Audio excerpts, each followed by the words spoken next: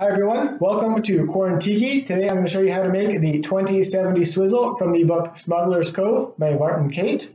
Start with a ½ ounce of lime juice and pour it into a Collins or highball glass, such as this. Add a ½ ounce of Demerara syrup, a ½ ounce of honey syrup,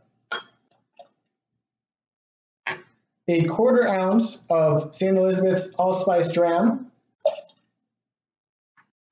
1 ounce of column still aged, or in this case, column still lightly aged rum, and 1 ounce of black blended overproof rum. Top it off with a dash of nutmeg, and add another dash of Herbstura, which is this liquid you can barely see. Herbstura is a 1-to-1 ratio of herb saint and Angostura bitters. However, if you can't find herb saint, you can use Pernod, which herb saint is a knockoff of. And if you can't find Pernod, you can use absinthe, which Pernod is in turn a substitute for. So here I have Abstura bitters, we'll call it. It's a mix of absinthe and Angostura. Since you guessed it, I could not find herb saint or Pernod. We'll add a little bit of that, maybe a little more. And then you're going to add some crushed ice, all the way up to 2/3 of the glass.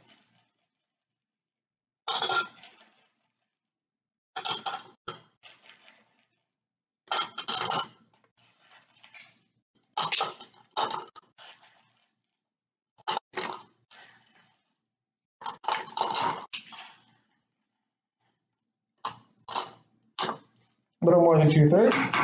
I'm going to give it a couple stirs.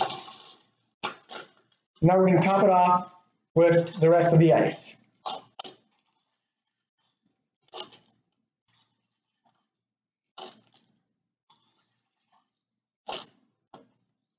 All right.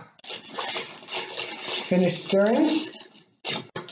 And then you add your garnishes. Of course, you need a swizzle stick, for which this drink gets its name. I also wanted to add another orange slice and our friendly skull toothpick.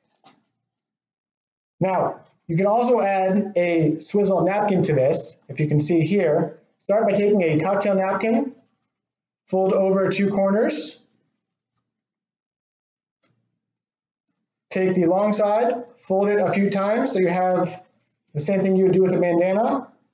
Tie it around your glass and make a knot so it stays up. And that way you have something to hold so you're not touching the very cold glass. And there you have the 2070 Swizzle.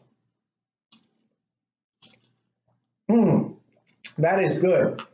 I didn't expect it to be so powerfully flavored with the lime and the honey. You can really taste the honey in this.